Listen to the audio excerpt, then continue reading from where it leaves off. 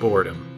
It affects many Americans, but our children are affected the most. Chronic boredom can lead to excessive television watching, overeating, getting into trouble, or a general sense of apathy. But there is hope. Ask your librarian or teacher if reading is right for you. Reading, when done daily on your own, can open new worlds of communication. Through reading, you can explore other places around our globe, galaxy, or universe. Reading can open you to exciting communication with other people through websites, text messaging, blogging, and email. Side effects are not mild and can include better grades, a greater and more profound understanding of the world around you, high school and in many cases college graduation, a higher intelligence, and a better and higher paying career. Reading may not be for those wanting nothing out of life. Studies have shown that 50% of the unemployed and 60% of all prisoners cannot read or are functionally illiterate. Children under 5 may need adult supervision when attempting to read. Your librarian or teacher can be consulted as to which books would be appropriate for young children. Ask your librarian or teacher for your free 7 to 14-day trial of a book of your choice and see if reading is right for you.